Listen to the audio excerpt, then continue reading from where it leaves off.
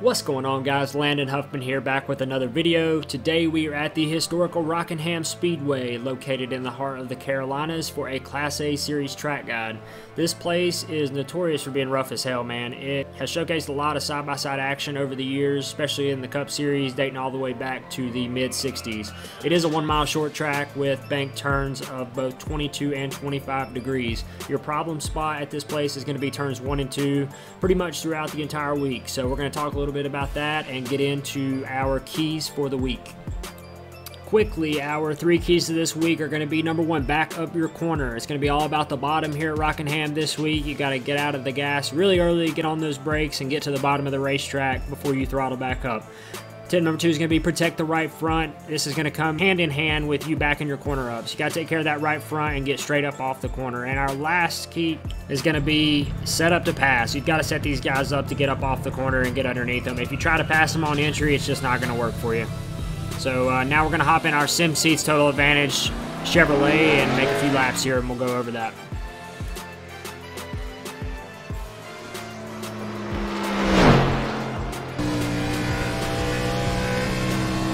Alright, we're on board here in my Chevrolet Camaro, getting through turns 3 and 4 on the bottom. You see how rough it is here.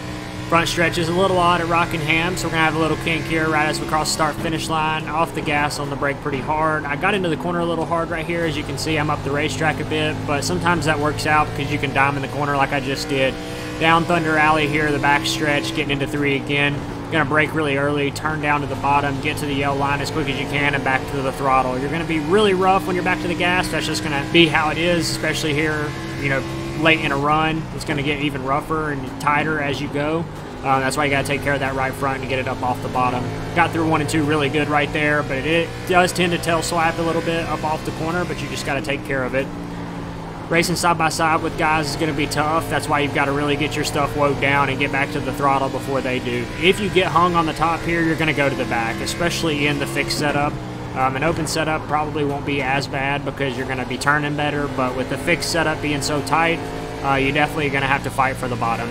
I am running a 14-to-1 steering ratio here. If you're having problems this week getting it up off the corner without killing the right front, try upping your steering ratio to a 14 or 16 to 1 because steering inputs do make a big difference on saving that right front tire.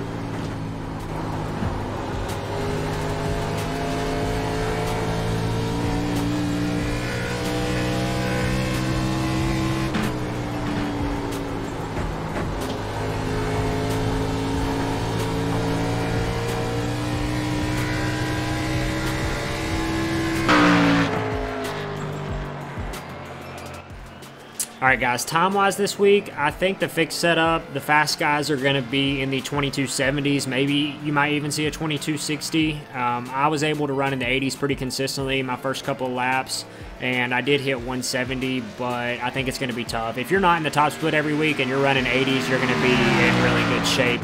As far as fall off goes, I'm not exactly sure how it's going to be as the run goes on. As long as you're being consistent, it's going to pay off for you. This track is super hard to hit your line every single corner. So if you're taking care of it and you're able to be consistently running, relatively close lap times, then you're going to be in good shape the longer the run goes.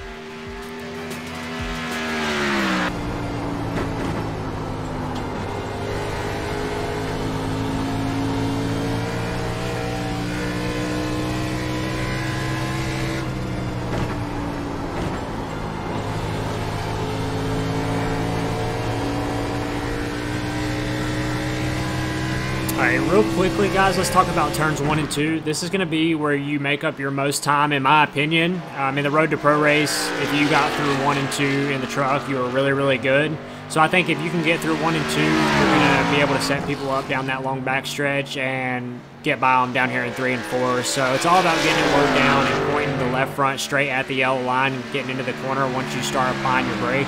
And if you can get down there and get through the bottom without any issue, then you're going to be chilling. Alright, that's going to do it for this video, guys. I appreciate you watching. If you haven't already, hit that like button, subscribe to the channel, and I will see you guys in the next one. I'm out. Peace.